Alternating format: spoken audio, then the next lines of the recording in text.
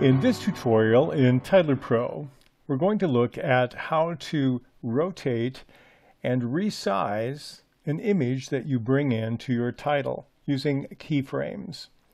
I'm using Titler Pro version 1.5, which came bundled with my copy of PowerDirector. You may have a different version, but you'll find the same tools in one form or another. In version 1.5, I click on the File menu at the upper left corner and choose Import Image. I'm going to choose the baseball, and now I've imported it into my copy. Here it just is labeled Shape in version 1.5. If I click on it, I'll see the green bounding box with the handles. I want my baseball to start not in the center of the screen, but on the left side. And so I'll position it manually with the mouse, just about here. Now let's assume I want the ball to move from the left side to the right side of the screen. I do that with a keyframe. A keyframe basically is a moment in time, a frame inside your title that records the specific information about that particular object. So I'm going to click on Turn on Keyframing, and it will set a keyframe in the left side of my highlighted track, my ball, and it automatically inherits the features that were part of it here, the size, rotation, position, everything. Now if I go ahead and play this, nothing will happen because I only have one keyframe, and these attributes are echoed through the rest of the entire title. So what I need to do is create a second keyframe. So to do that, I can move my timeline indicator anywhere I want. I'll go to the end, or near the end here, and then I will click above the keyframe rectangle at the bottom, the plus button. It will add a keyframe, and it numbered at keyframe 2. It will sequentially number from left to right. Now right now, if I play this, nothing happens again. And you may think, well, you're wasting your time, you don't see anything. But what I'm going to do is move to keyframe 2, and the easiest way I've found is to click on the keyframe ID in the box here. And the playhead moves over there. And now on keyframe 2, I'm going to change the position. The X is the horizontal, so instead of moving it with a mouse, I want to get it perfectly horizontal. I don't want to change the Y factor, which is up and down. I will just go ahead and slide this using the slider over here, and we'll position it right about there.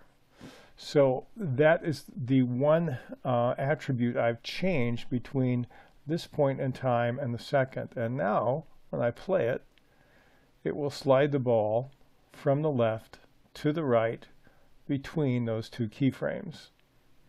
And I can change the second keyframe and simply by clicking on it and dragging it, and I can move it to another position.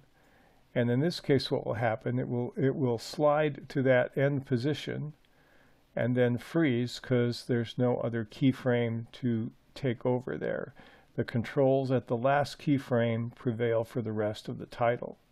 But it makes sense to put it at the end of my title, so we'll go ahead and do that. Now, with my second keyframe highlighted, I'm going to click on keyframe 2 again. I want to do something else. It slides, but it doesn't roll. So to roll, I need to add rotation. So at the point of the second keyframe, I'm going to change another attribute. Okay, I'll set my Z scale, and I'll go this way,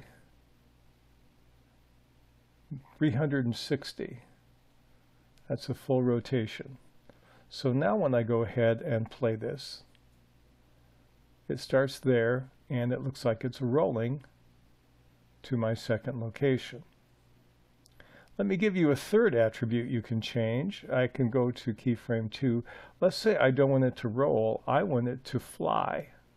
So now I'm going to also change not my X size, but I also want to change my Y scale. So with my highlight on keyframe 2, I'm going to take my position and move it up to the top. And now when I go ahead and play it, there it goes. Now you notice I should have baseball in front of this so the white behind the ball doesn't get in the way. And I can change that pretty easily. All I need to do in this case would be to take baseball game and put it up there. And now it should rotate, okay, behind the baseball game. There we go. The other thing I can do on my baseball, when I go to keyframe 2, is I can also resize it. Now my rotation is a -360, but now I'm going to shrink it down. And so I click on, I'm going to lock the scale, X, Y, and Z, and then I'm going to lower this to virtually invisible. And now when I go ahead and play this, it will rotate and it will fly out of sight.